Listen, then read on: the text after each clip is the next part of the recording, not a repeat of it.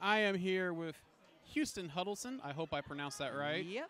And he is the founder, head, main guy here of the Restore the Enterprise D project. And been a long time trying to get this interview. We missed you last year at Austin Comic-Con, and you're a tricky man to catch. It's about time that we got together, and I've missed you. I haven't even met you, and I missed you. So, yeah, that's... I feel special. I feel so special. So for people who don't know, give us a little rundown on the project and what it is that you're doing here.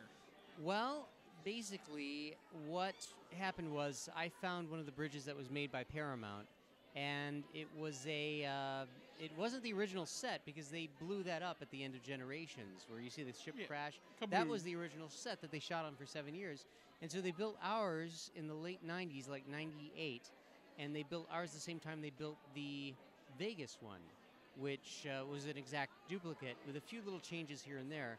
Well, I found this because it was sitting outside for 5 years. Paramount didn't care about it, and they and somebody who worked at Paramount told me about it, and I said, "Wow, it's the entire bridge of the Enterprise." I flipped out, and the warehouse owners said, "Yeah, it's going to be destroyed next week. So if you want it, do something with it now." And so I just had it shipped to my house originally in the backyard because the thing is, it was so huge. The thing was, it's 50 feet long and it's 25 feet wide. So there were these giant metal pieces. If you look on our website, newstarship.com, you'll see the original pictures that I took. Pretty rough. Oh, it was horrible. It was horrible. But it was all plexiglass and metal, so it couldn't be broken down unless you just wanted to destroy it. So then I went to Vegas and I asked some of the original Star Trek people, Ronald E. Moore, Brandon Braga, Brent Spiner, William Shatner, if I do this, will you guys help me? Because nobody knows who I am, but all Trekies know who you are. And miraculously, they all agreed, including Denise Crosby's here. She's one of our biggest supporters. She loves what we're doing because we're not just restoring the bridge to say, hey, we got a bridge, isn't that cool? We're bringing it into the 24th century. We're making it all real touchscreen computers, and that you can touch them, and the programming will be that you can fly the ship, basically. And it'll be an interactive educational experience that you could take to a museum. An entire classroom of kids could sit on the bridge, work the computers, and learn about space and science and math and entertainment and geology and any of the stations that you saw, engineering. They could all, their minds will just explode with knowledge and technology and also entertainment. There's nothing like that in the world as far as I can find. Yeah, there's really not, and that's what I think is a pretty cool idea. I know I would love to have a bridge in my house with fully functional. This would be off. I don't know if you ever heard. We're gonna do a little plug here for the Artemis bridge. I know the Artemis guys. How cool would it be to have this and play Artemis? That would be epic. That would be. That was one of the first things we talked about, because the easiest way would have been to take Artemis and then just put it on the screens and all that. There are a few problems with that, because the parameters and restrictions of it being... Number one, CBS is letting us do this. Right. That's a big thing, because they know we're not going to do something stupid with it. We're not going to do something offensive or illegal with it. Right. And that we've got all the original guys behind us on it. So we have to have them pass everything that we do. But they're letting us do this. They're letting us do weddings on the bridge. They're letting us display it. The next big step is making it interactive. Now, the thing with Artemis, though, and the thing with what we've got, each one of these computers has to be have its own station exactly as it was made on the show. That's the one thing we've got to do. It's got to be Elkar's screen, as Mike Okuda created, like what you see. Except it's got to be like Elkar's Point 2, because most of the stuff didn't really make sense unless you were on the show. Right. Because it was supposed to be instinctive. And you can't have a classroom of kids on the bridge of the set and make it frustrating and make them, I don't understand. They'll go and start crying, and then they'll pull out their phasers, and they'll all kill us. So we have to figure something out that works for what we have and also is interactive and also has the spirit of the LCAR system, and have original actors appear on the screen. Say you run into a ship and you'll into a Klingon, for instance, right. and then you have one of the original actors who played a Klingon on the show, or you have Sir Patrick Stewart, Jean-Luc Picard talking to you as your admiral, instructing, or Bill Shatner instructing you for the Kobayashi Maru scenario. I mean, it's limitless, and all these people have supported us and are gung-ho about it, and if we get the money we need and the support from CBS, it can happen.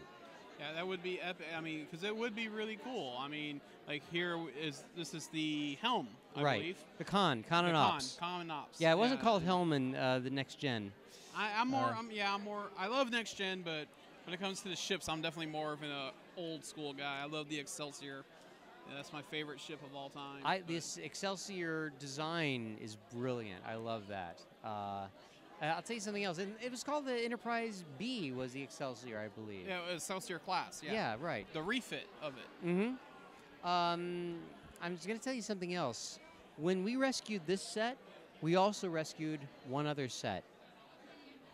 We have the original series bridge, the Kirk Bridge, as Very well. Nice. We're still not sure whether it was the one made for the Enterprise episode Mirror Darkly, or if we know it wasn't Relics, and we don't think it was Trials and Tribbles. We think it was Mirror Darkly. We're still not sure. Which was still a pretty spot on replica. Oh man, they had Doug Drexler and Michael Kuda and Herman Zimmerman working on that show, so it was dead on. They had the blueprints. And we've got those blueprints. And we've got the actual pieces from it. In my garage, I've got the floor to Kirk's chair. Sitting up, leaned up. Yeah. I just love that you were talking about Mirror Darkly, which is one of my favorite. And we just, off camera, we had two girls in Mirror Darkly uniforms. Exactly. It's like, yeah. I love it when a plan comes together. That was awesome. It's a shame they never did a mirror universe for Star Trek Next Gen. They did it in the comics, but they never did. I think that's really, did Voyager? I don't think Voyager did one, did they? No, I guess they didn't. They did in DS9. They did DS9. Yeah. They did Enterprise. Yeah, Next Gen and Voyager. Shame. Yeah, right. But we still love it, though. Mm-hmm.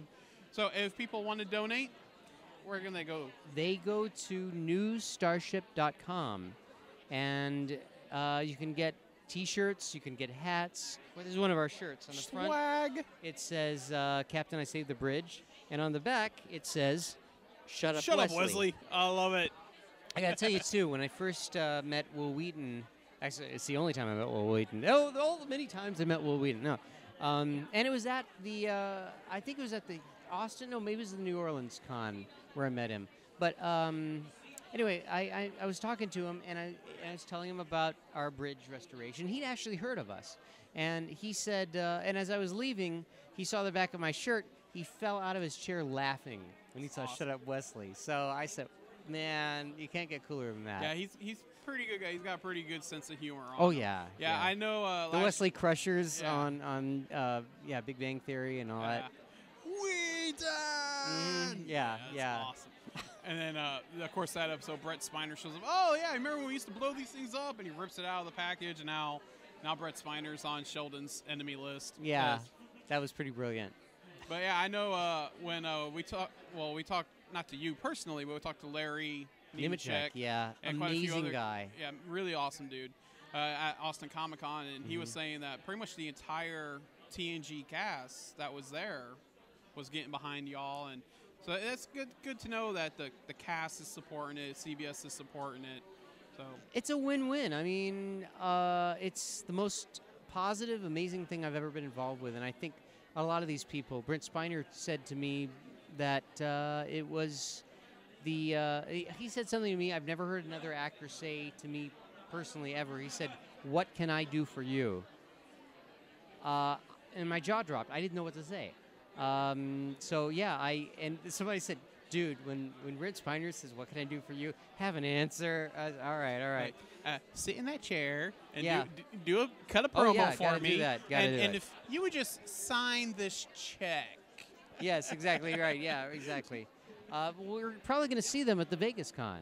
Awesome. I think yeah. they're all going to be there, and hopefully we'll be able to get them to sit in the chairs. Yeah, sadly we do not have the funding to go to Vegas. We're working on getting funding to go to more of the big shows, but that's definitely one I really want to check out because it is the biggest Star Trek con in the world. It is. I never got to go to the experience, so This is the closest you're going to get to the experience because there's no other next-gen set out there for fans to sit in. And people sit in this for free. Mm-hmm. That's the one rule we have, and we're never going to change that rule because the Vegas experience used to charge you $25 to sit in the chair. And that just infuriated me. I didn't have the $25. Right. And I felt it was really insulting to fans. So the one thing, no, it's absolutely free to sit in the chairs and take photos. Yes. Yes.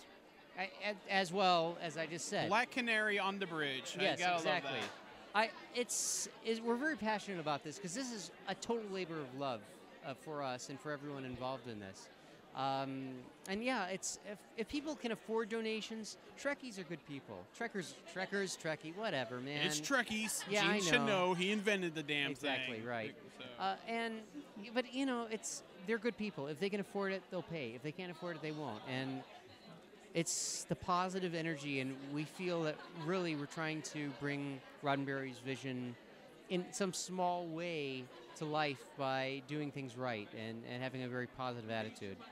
I'm glad that you're staying true to Gene. I won't get too into it, but I know that's a lot of people feel Star Trek's not really doing that lately with some of the newer movies. But let's become an action film, and that's okay. Look, here's the thing, and I've said this before. It put Star Trek as a brand back into the mainstream. Yeah. And it brought a whole bunch of new fans, and it's like the Doctor Who. People will say, "Oh, the new Doctor Who, blah blah blah." It'll bring them into the world of Doctor Who. Yeah. Star Trek. I'm kind of guilty of that because my first Doctor was Chris Eccleston. I mean, I had seen it when I was younger with Tom Baker and all that, but I never really got into it. I never got it until I was older. So Tom Baker was cool, though. Tom Baker was awesome. So I guess I'm kind of guilty like that. But at the same time, it's like I see Star Trek as like it's our future and our potential, and to see it reduced to pew pew pew pew, it kind of upsets me just a bit. I know. And I know some of the TNG cast kind of feel the same way. The heart of it was gone. That's the bottom line. But as an action film, it's a fun action movie. And I have nothing against action movies. But I know. We can keep the spirit alive, man. Keep the spirit alive. Hopefully there'll be a TV show soon that has the name Star Trek and has Roddenberry's vision. Well, we don't want to eat any more of your time. We probably went way over already. But sorry. It's been awesome talking with you. You too, man. Thank you. And we'll hope to see you around and hope it gets fully restored, and we're looking forward to it. Thank you. Me too. All right.